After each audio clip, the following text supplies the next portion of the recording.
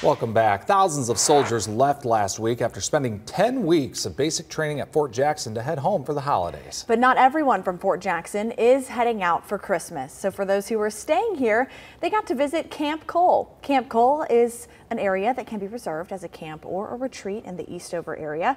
It was originally created in 2021 as a way to serve those with illnesses, disabilities, and other challenges. While soldiers are staying there, they'll be able to fish, play basketball, and play games together.